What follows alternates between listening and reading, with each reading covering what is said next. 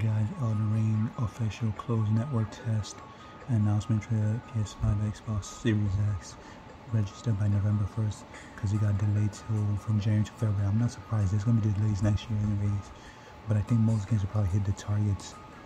Read the first step forward as it says 18-second video, a new journey begins. Now we see the tree, we see the main character.